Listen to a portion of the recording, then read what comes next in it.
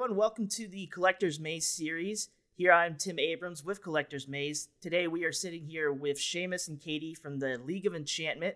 They are a nonprofit organization that really helps kids through cosplay. How are you guys doing today? So, just to start, can you guys kind of give us a background of what your organization does and kind of how your history has been and how you guys kind of got to here today? Okay. Well, it was started by Brittany Billinghurst, three and a Three and a half half, years ago. about 3.5 years ago. Mhm. It was a small group, about 6 people. They'd done a couple birthday parties. That was about it. Um, and I came on board. I'd already been doing cosplay for a couple years. After an accident I had, I jumped into the Batman suit and I'd done a few hospital visits. I'd started working with the American Cancer Society. I ended up doing a whole bunch of relays. They threw me into a radio interview, and then I did some voice for one of the commercials, stuff like that, and it just grew from there. And then when I jumped into the league, I had a notebook of ideas, and we just started implementing stuff, and it's blown up from there. Pretty soon after that, I met Katie at a con where we were at, and we just her talents, my talents work side by side. She's a numbers person. I'm not. I am a goofball, for lack of a better term. But our skill sets work really good with each other, and it's just grown phenomenally since then. Sure. So, is there a can you kind of explain typically what you guys do for children and everything like that and what your services are? So typically, we go out to hospitals. We visit kids there. We visit 8 hospitals around Michigan. We bring toys and gifts to them when we come and visit. Something to remember the visit with their favorite superhero. So it's something tangible to remember that. We also work with American Cancer Society, Make-A-Wish Michigan, and tons of other community foundations and events just to bring smiles to kids' faces. These are from a superhero, princess, Star Wars character, honestly, any character a kid can connect with. Even furries. Even furries, yeah. And we just try and bring smiles to kids' faces and bring hope. Yeah. Well, that's a great thing to hear. You guys are doing a lot of good work. And I know that right now it's not the best opportunity to do all these things. And so I'm going to ask you the COVID question, which is something that we could only ask you now.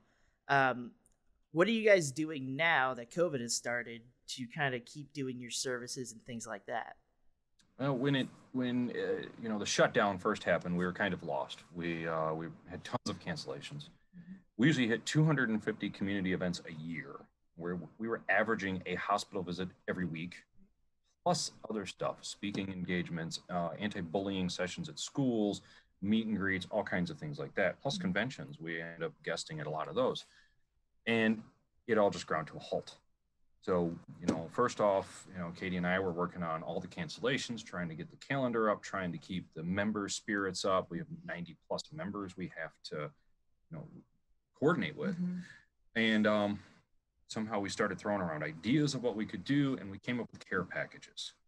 And so we built care packages, and these things, they have a toy, they have a comic, they have coloring books, they have an activity, they have a league pamphlet, stuff like that. And then a letter from their favorite superhero too. That's kind of addressed to them. Right. And it's sent out to kids directly to lift their spirits. So they get nominated by parents, by caregivers, by Make-A-Wish advocates, by nurses, by whomever. And then we put these packages together and we ship them out. We've shipped out well over 800 packages so far, all across the United States and even to England, to different kids. And then we started recording videos. We started doing story time videos, videos for kids in the hospital or stuck at home. So we've been extremely active.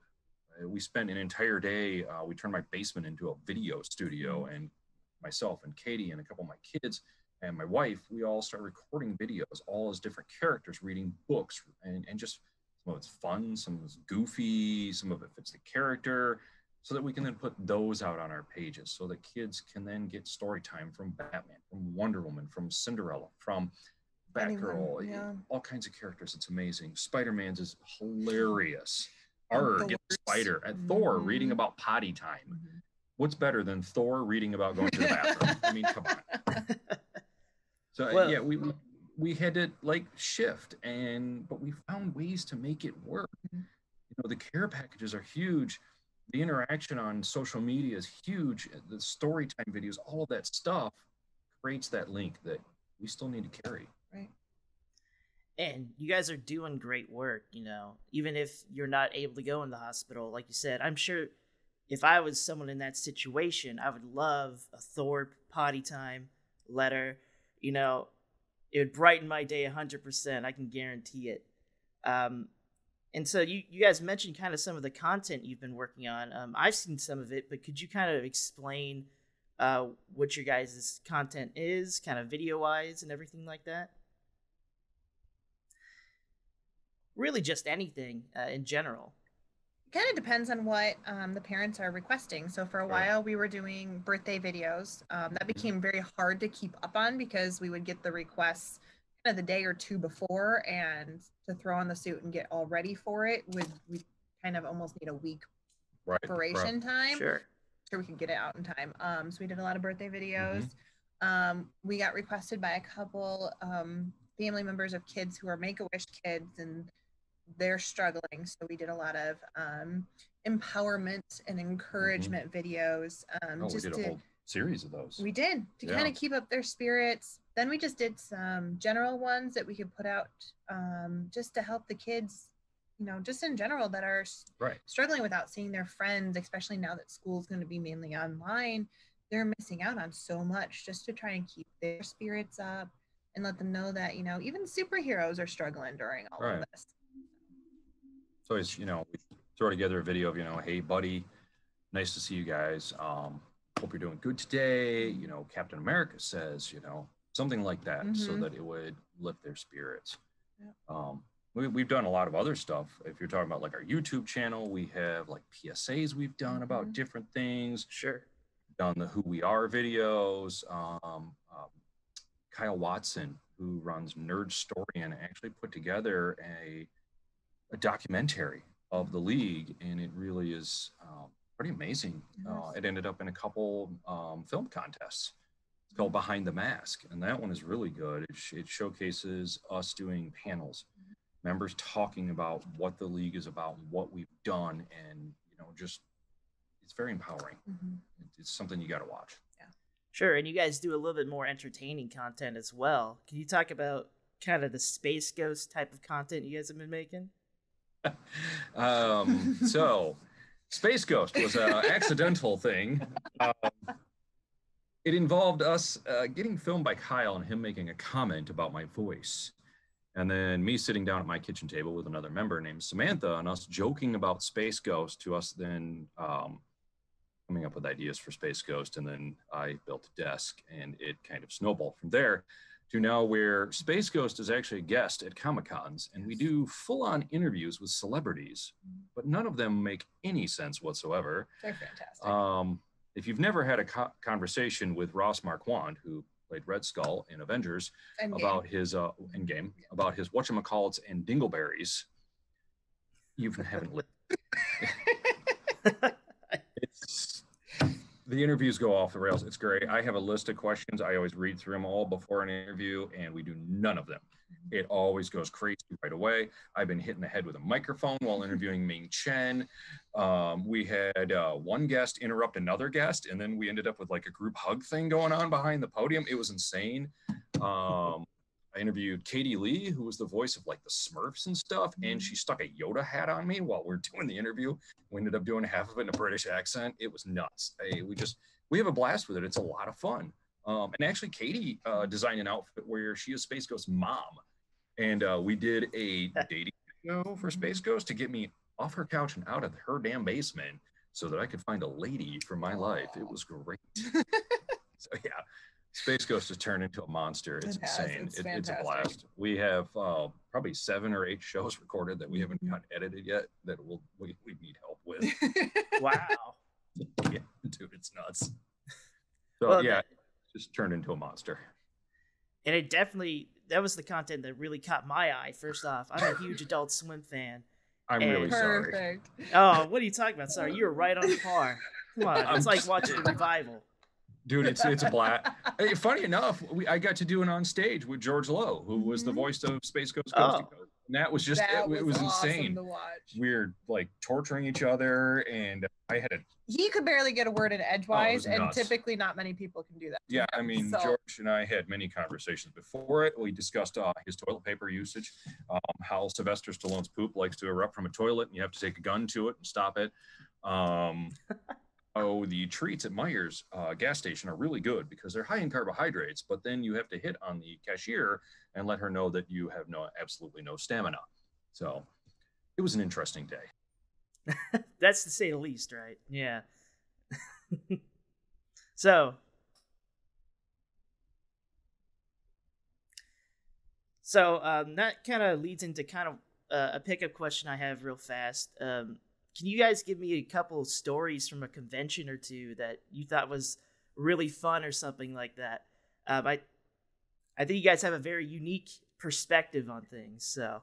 Oh boy, gosh, there's so many weird ones. What do you got? I don't know. Not from a convention. I don't. Yeah. Really? Yeah. Gosh. Or just anything. That's fine. Yeah. All right. Well, a couple years ago, I was at Grand Rapids Comic-Con. I was doing Iron Man, and we had a couple people want to get some pictures, so we went into a hotel next door that had these cool like gold waterfall backdrops and stuff. And I ended up wandering around in the hotel. I ended up on an elevator. I'm in a full Iron Man suit, the helmet, the whole suit, the whole bit. Get off the elevator, walk out, and there's a bridal party taking pictures in a fountain. I ended up in the shoot with them, with the bride and all the flower girls. So they had some really, really weird bridal pictures with Iron Man. There's another time we were at a convention hall for, I think it was like a kids' day or something, and they had a choir competition going across the hall, and I was Batman, and I somehow ended up in the choir competition. So sure. I really end up in things all the time. Yeah, it's he just does. how my life is, I guess. We've been at conventions. I've been dragged into guest judging the cosplay contest when I wasn't even supposed to be doing anything. It's weird. My life is weird. I don't know. The opportunities we have now to just talk with celebrities as normal people is just, it's so weird. Yeah. Yeah.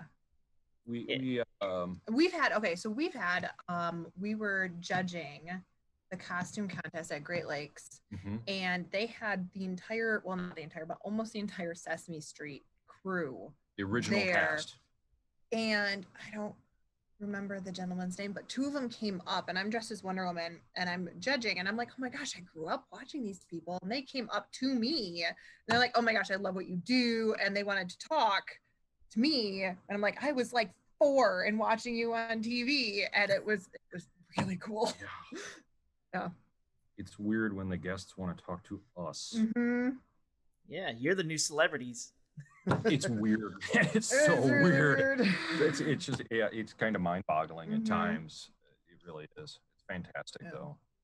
We have a blast. We absolutely, I mean, from the times at Great Lakes where we kicked on music, and we had like 40 people dancing in front of our booth. The cha-cha slide. It was so much fun. You had like 8 Wonder Womans doing the cha-cha slide, and I look over and there's a stormtrooper in the middle doing the cha-cha slide with Wonder Woman. Like, it's nuts. It's crazy, and you laugh so hard, and you end up leaving, and you're like on cloud 9. You've had so much fun, and it's elated. And then getting to do things like fundraisers for Bill Loebs, who was, he drew Wonder Woman and wrote the stories for so long. And then we got to put together this group of Wonder Womans, 9, 10, 8 or 9, Wonder Womans, different versions of Wonder All Woman, different. to do a big photo shoot with him and to help with a giant fundraiser and all that stuff. And then we get to do amazing things. And it's just so weird at times to try and think about it. Yeah. It's astounding. Well, do you think those type of things kind of help the philosophy of your organization? Because I know you're all about helping kids and everything like that. Do you think that shows through conventions and through your work and everything you do? Oh, easily, yeah. Definitely. Conventions are one of the ways that we get the most members. Yeah. It's because they see our interaction. They see how we are with not only our members, we have 90 plus members, and there's no egos. You know, we can have 8 Wonder Women at an event, and literally, there's no egos. We're all excited. We're all hanging out. We're all having fun. We're all helping each other with costumes. And people can see that. They, you know, unfortunately, you get a group of women all in the same ish costume, and typically there's issues. And we don't have that because we all want to help. And you know, our members see that, or people who want to become members see it. And conventions are one of the best ways to get the members because they see the fun we're having, how much, you know, we bring in the kids and the families and the, you know, the parents are like, I'm so sorry, the kids are bothering you. Like, they're not. We're loving this. We're loving this interaction, this time with them. You know, a lot of kids come to conventions and they've got 1 or 2 characters they really, really want to see. Oh, yeah. When you come to our booth, we most likely have one of them. So it's interaction. It's all about interaction. It's Sure. all about to kneel down to meet a kid, meet them at their height, at their level, talk to them eyesight. It's all about, you know, making the parents laugh, making them part of the experience.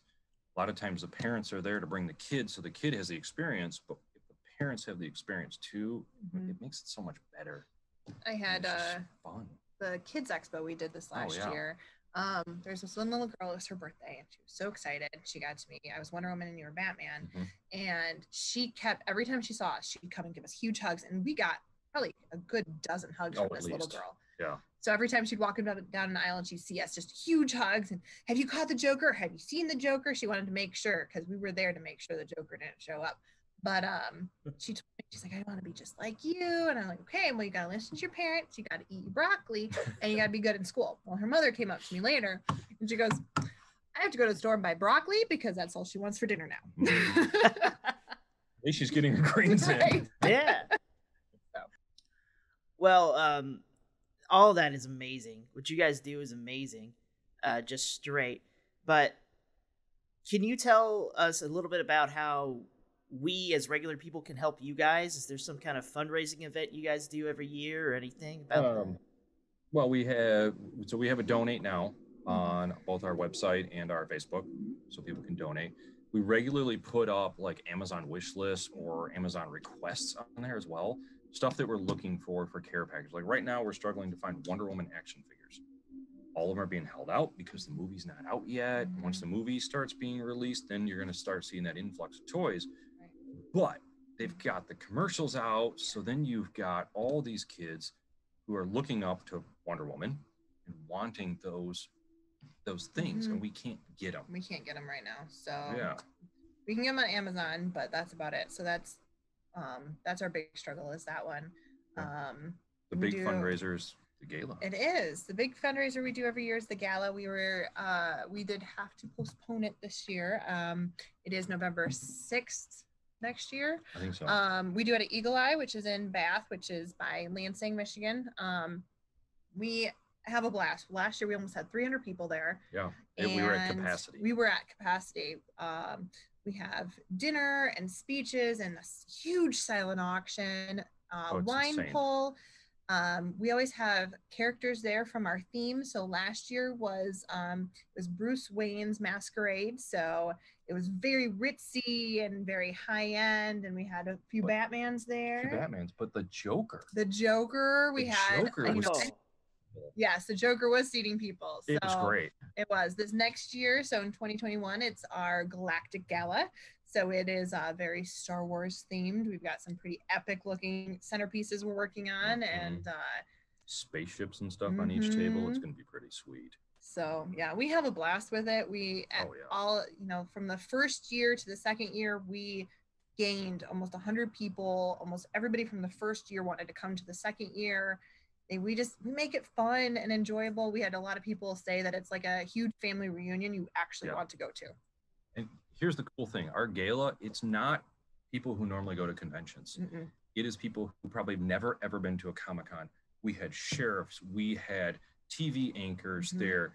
We had the guy who's in charge of, enrollment at MSU. Yeah. All Professors. these professors, heads of industry. Yeah. They're- Construction dudes, like Yeah. companies. Like, it's so cool. They love what we do. Yep. I mean, we did have the sheriff there. Yeah, and, we had actually 2 different sheriffs there. yeah, other nonprofits, and it's just, it's so fun and it's fun to watch those people just relax and enjoy seeing things that they don't normally see because they don't go to those conventions. Well, that, and they're usually in the spotlight, and suddenly they're at a table watching us. Yeah. And it's just, and we get to do speeches, and we try to bring in what's happened in the year, where is the league going, and try to make it just super interactive for them so that they understand us from a better viewpoint. And it's an incredible event. And you guys do a lot of good work, and I'm glad to hear that your communities are coming out there and supporting you guys. That's awesome. You know, I think nothing's better than maybe next year seeing the sheriff or the county sheriff standing right next to Luke Skywalker, Darth Vader. So talking about kind of the future, what is the future of your guys' organization? What do you guys hope to achieve? What are you hoping to do in the next year or so? Well, boy. Bring back events. Yeah, little events. by little. We have our first one back in Stute tomorrow. It is a school supply giveaway. Everyone is staying in their cars. The superheroes are handing out the supplies, but we've got masks on, trying to social distance. So I think a lot of the future is trying to figure out how to do those events with the social distancing, with the masks on, to be able to still bring those smiles out, but be safe while we do it. We've got another one next Saturday, which is Tunnels for Towers. Fantastic organization. Amazing organization. If your viewers look up anything, look up Tunnels for Towers. It's the Stephen Siller Foundation. Stephen was a fireman at 9/11. He actually had the day off on 9/11, was supposed to go to a golf outing. He saw the plane hit, the first one hit, and he lived about 4.5 miles from ground zero, 5 miles out in one of the boroughs, and he knew he had to go help his brothers.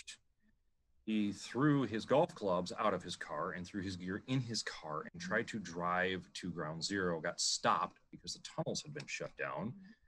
So instead of giving up, he threw on all of his gear and he ran 3 miles through the tunnels over to ground zero and gave his life. And that foundation now pays for first responders, pays their families who've lost their husbands, their wives to whatever, or paralyzed, and helps them rebuild their lives, build their homes, takes care of them. It is one of the most emotional events you'll ever go to. They bring in guys who are at 9/11, who are at ground zero to talk. This has grown from a grassroots. Signs everywhere of everyone who lost their life at 9/11, every single firefighter. Yeah. And you stand there and you watch firefighters in full gear run tears, just tears, the 5K, and they're usually one of the first ones done in full gear, 70 pounds. You see, it's so incredible, and we've got that next Saturday, and it's intense. It's hard to describe to anyone. And these guys, this started out as grassroots. Their first year, they had a couple hundred people show up in New York for this. Now they have 30 to 50,000 people a year show up for this run in New York at ground zero. The little runs across the United States are already emotional. That one in New York, it's beyond intense. I mean, you've got thousands of firefighters linking arms and crying. It is amazing. So we get to work and learn about some absolutely incredible organizations and to be able to help them. And that one's not a kid event. It really isn't. Not. But those firefighters need us there. And some of the people we have, the closest friends of the league are from that group. So we're just hoping we have, more opportunities like that to just gain those events back.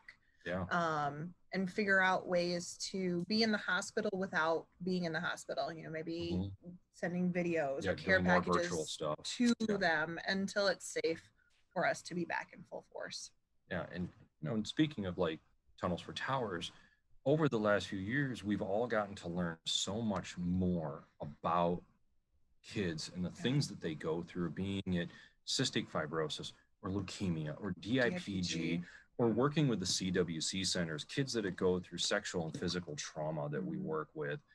We've gotten to expand our lives and expand our knowledge base on so many different levels. It's made us better as people. And to get to teach our members about this and to teach others, to go into the schools and talk about this stuff, to bring it out into the light, to make people realize that maybe that kid in your class is struggling with leukemia. Maybe someone has this horrible home life that they're dealing with on a daily basis. It has made us better as people. And just, it's just astounding to me at times, the knowledge we've gained over the last few years. Sure. And with that knowledge, could you give a little bit of advice to people that are like me, who are, you know, not going through those things, but you know, we might know somebody that could be going? What have you guys learned that we could better ourselves as people? Compassion. And but ask them, you know, ask them what they're going through, because a lot of times when they're struggling with stuff, they want someone to talk to, because a lot of times people are scared to talk to them, and they just need it. And you're like, hey, I know you're struggling with this. Can you explain to me what your biggest struggle is, or what, you know, something I wouldn't see? Because a lot of times, you know, we see a lot of influx of like the autoimmune disorders, and they look like normal people, but they're hurting inside, and you just don't know why. And so you just don't judge a book by its cover, and just ask. You know, I see you're struggling. What's your biggest struggle today? What can I do to help you? Or is there a link that you can give me so I can learn more and understand your struggles? Understanding what people are going through, understanding what people need is a huge thing.